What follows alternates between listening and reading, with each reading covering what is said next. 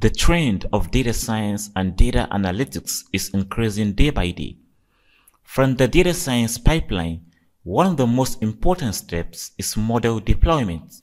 We have a lot of options in Python for deploying our model.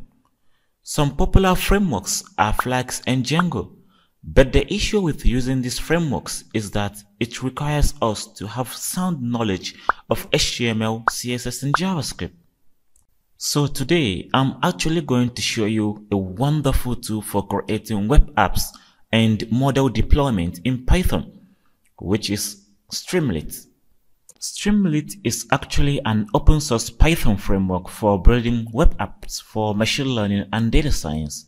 And it uses React, which is a JavaScript framework, to render data for us on the screen. So the question is, why should we use Streamlit?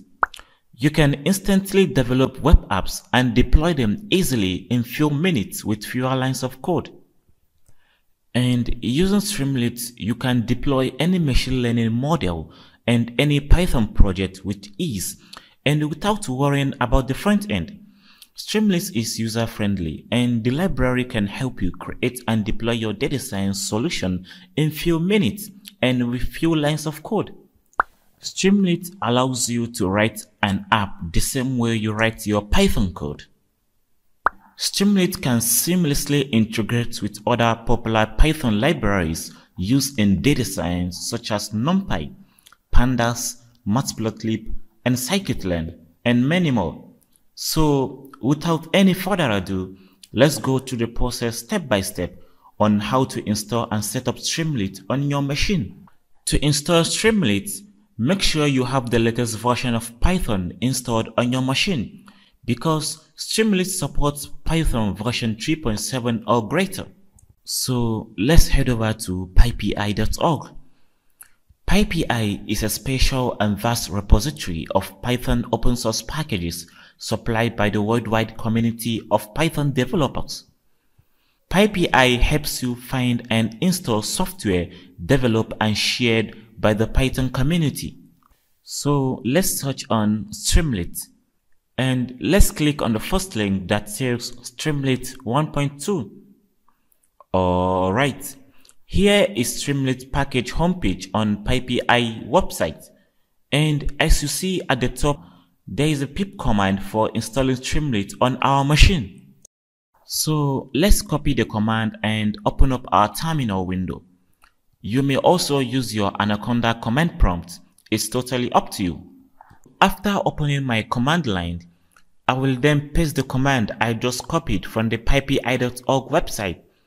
This command will install Streamlit on our machine, and then hit enter. The installation is going to take some while to finish, so you may need to wait a little bit for it to get done. Alright. Now our installation has completed successfully. So let's dive into my favorite part, where I'm going to show you how you can develop and deploy apps using Streamlit and Python. Here I will be using VS Code editor to run my Python code, but you may use your favorite code editor to follow along with me. Now I'm going to create a new Python file with the name app.py. As always, first what we actually gonna do is to import Streamlit to our project. So I'm gonna say import Streamlit as SLT, and then I'm gonna create a title for my application, which is slt.title. Then pass the string hello world from Softlinks. So before running our application to see how it behaves on the browser, here on my terminal, I'm gonna run a Streamlit server, which help us to run and display our application on our computer browser. You can also use your system terminal window for doing that, but make sure you change your terminal window directory to your project directory. So to run the server, I'm gonna say Streamlit run app.py, and then hit enter. As you see, Streamlit has created a server on our computer pointing to this localhost. So now let's open up our browser. Awesome, right? As you see, we don't have to go into the trouble of writing HTML, CSS, and some JavaScript to make this web app. because Streamlit has covered all that for us with ease and save us a lot of time. So let's do something by creating a select box with Streamlit and see how it behaves. Back to my VS Code, I'm gonna create a new variable of name selectBox and set that to slt.selectBox function from Streamlit. And this function takes two arguments. This first argument is a string, which will be the name of the checkbox. So let's say select yes or no. Then the second argument is a list, which I'm gonna say yes, and the second string is no. So I'm gonna save and then run my application on the browser. This is perfect. Lastly, if you want to know more about Python and Streamlit, I recommend you to check out the documentation. I will drop the link in the video description so you can check it out. There are many things to learn from the documentation, and also you can join the community or follow them on these social media platforms.